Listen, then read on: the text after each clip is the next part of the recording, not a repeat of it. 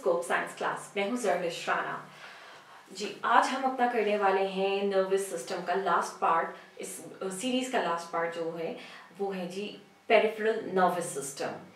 Peripheral nervous system ganglia और nerves पर composed होता है। नर्व्स को तो हम ऑलरेडी नर्व सेल्स को तो हम ऑलरेडी डिस्कस कर चुके हैं। गैंग्लिया जो होते हैं वो क्लस्टर्स होते हैं न्यूरॉन की सेल बॉडीज के, जो सीएनएस से बाहर होते हैं, सेंट्रल नर्वस सिस्टम से जो बाहर होते हैं, उनको हम गैंग्लियास कहते हैं। जो नर्व्स होती हैं ना जी, उसमें दो तरह की होती हैं पेरिफेरल नर्वस सिस्टम में। एक होती हैं क्रेनियल नर्व्स और दूसरी होती हैं स्पाइनल नर्व्स। क्रेनियल नर्व्स वो वाली नर्व्स होती हैं जो ब्रेन से या तो निकल रही होती हैं या ब्रेन की तरफ आती हैं।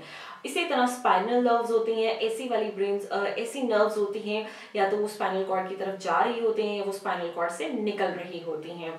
ह्यूमन बॉडी के अंदर जो 31 जो पेयर होते हैं वो स्पाइनल नर्व्स के होते हैं और जो 12 पेयर्स होते हैं वो क्रेनियल नर्व्स के होते हैं।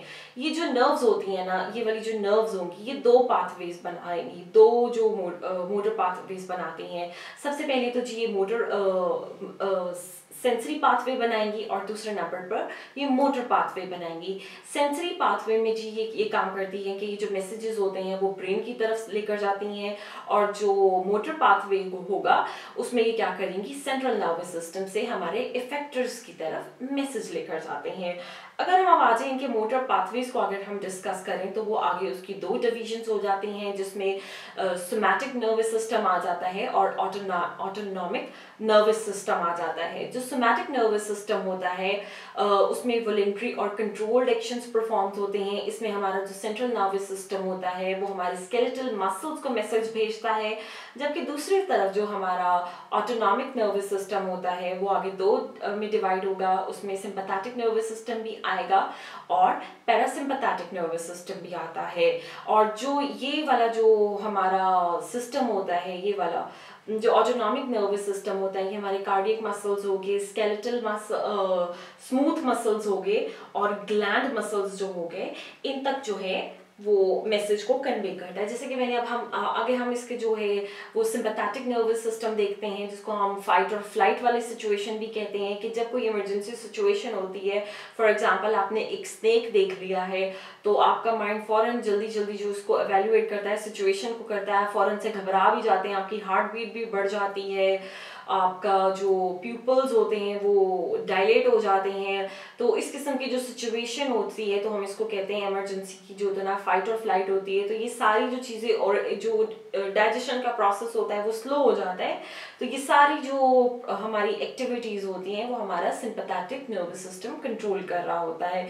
जब आपने अगर लेट्स सपोज सांप को मार दिया है या आप उस सिचुएशन से भाग चुके हैं वहाँ से डरकर या अपने आप को बचाकर सॉरी कहेंगे, तो उसके बाद क्या होगा कि थोड़ी देर बाद सिचुएशन नॉर्मल होनी शुरू हो जाती है। वो हमारी जो सिचुएशन है वो कौन सा सिस्टम नॉर्मलाइज कर रहा होता है, वो हमारा पैरासिम्पैथेटिक नर्वस सिस्टम कर रहा होता है। जब हम उस इमरजेंसी सिचुएशन से बाहर आ जाते हैं फिर आप रियलाइज करेंगे कि आपकी हार्ट बीट भी कंट्रोल होना शुरू हो जाती है, जो आपका सांस है, ब्रीदिंग रेट है, वो भी नॉर्मल होना शुरू हो जाता है, और जो डाइजेशन का प्रोसेस है वो भी इम्प्रूव हो जाता है। तो ये जो सारी हमारी एक्टिविटीज थी वो रेगुलेट होना शुरू हो जाती हैं। तो ये जो सारी चीज़ों को सिंपैथेटिक नर्वस सिस्टम के बाद जिन सब ने ऑर्गेनाइज किया, दोबारा नॉर्मलाइज किया बॉडी की फंक्शनिंग को और हमारी एक्टिविटी को, तो वो होता है जी पैरासिम्पैथेटिक नर्वस सिस्टम। तो जी ये था हमारा नर्वस सिस्टम, जिसके अंदर दो पार्ट्स आते हैं, सेंट्रल नर्वस सिस्टम और पेरिफेरल नर्वस सिस्टम। जो सेंट्रल नर्वस सिस्टम होता है वो ब्रेन पर और स्पाइनल कॉर्ड पर कंसिस्ट करता है, और जो हमारा पेरिफेरल नर्वस सिस्टम होता है वो हमारा नर्व्स पे कंसिस्ट करता है, जिसमें स्पाइनल नर्व्स आती हैं और क्रेनियल नर्व्स आती हैं। तो जी ये था हमारा आज हमने कंक्लूड कर लिया अपना सेंसरी जो हमारा नर्वस सिस्टम था। अब इसके बाद हम देखेंगे हम अपना हार्ट देखेंगे।